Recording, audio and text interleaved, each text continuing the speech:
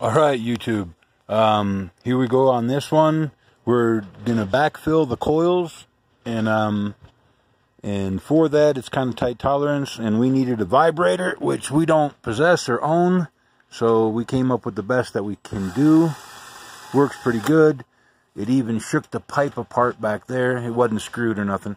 So it gets pretty violent, much more violent than I was just doing right there.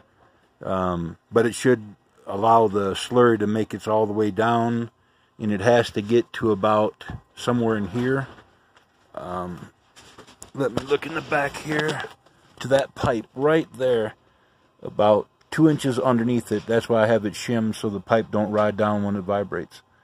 And so we'll see how this goes today, and I'll post another video. This was just a quick one. Okay, guys, have a big one. Appreciate you watching.